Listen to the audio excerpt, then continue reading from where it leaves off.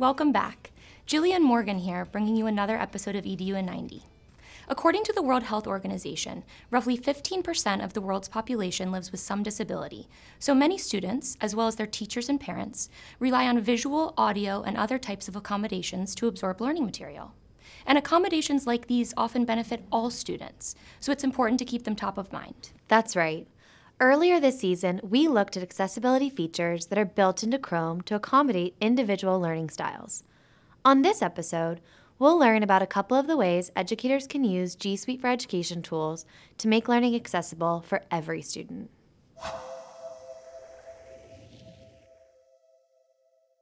Using G Suite, educators can design learning experiences that are accessible to all students, and closed captions in Google Slides are a great place to start.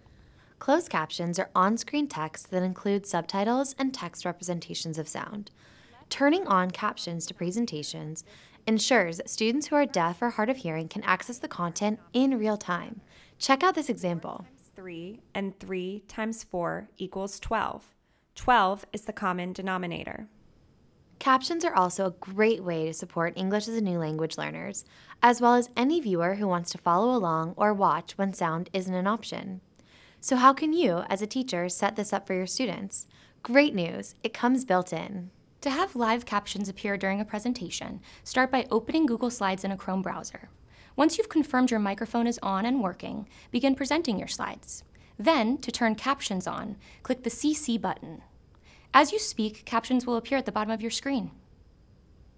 For students with different visual needs, teachers and students can take advantage of alternative text, commonly known as alt text. Alt text is a text description in the code of a page that's used to describe the appearance or function of an image. If a document or presentation includes images, users of screen readers may hear only the word image unless you add alt text.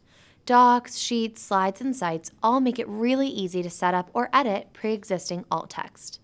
With alt text, screen reader users will hear a relevant description of the image, and anyone who hovers over the image will also benefit from the useful description. Those are just two ways you can make your class presentations and materials more accessible.